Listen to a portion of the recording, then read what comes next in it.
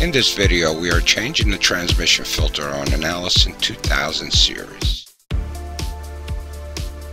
We will replace it with this double dip spin-on that also fits the 1000 series transmissions.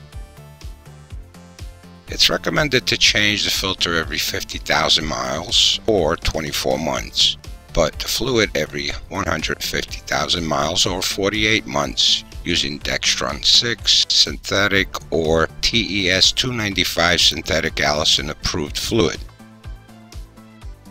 Okay, we start by loosening it with a filter wrench. And screw it by hand a few more turns to let the excess oil drip into a pan.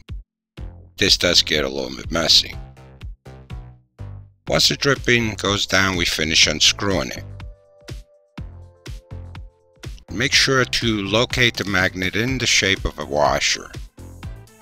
It's either on the filter housing or stuck on the filter. We take it off and clean it well so it can be reused with the new filter. Center it on the new filter.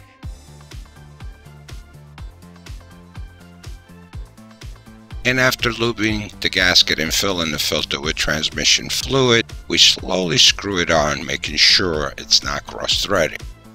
Once the filter makes full contact with the gasket, tighten it by hand a full turn.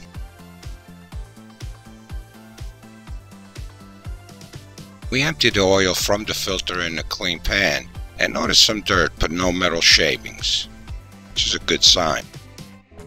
The best way to tell is using a magnet if you have to. After driving a few miles, we check the fluid while the engine is still idling, and after checking the dipstick, we add about a pint. Now, keeping up with changing this filter as instructed will help ensure clean oil flow through the transmission and keep the shifting solenoids working properly, and in turn, this will ensure smooth shifting. And that's about it. Well, thank you for watching. I hope this video helped you along the way. And if you have any questions, feel free to ask in the comments. See the description for links of tools and materials used in this video.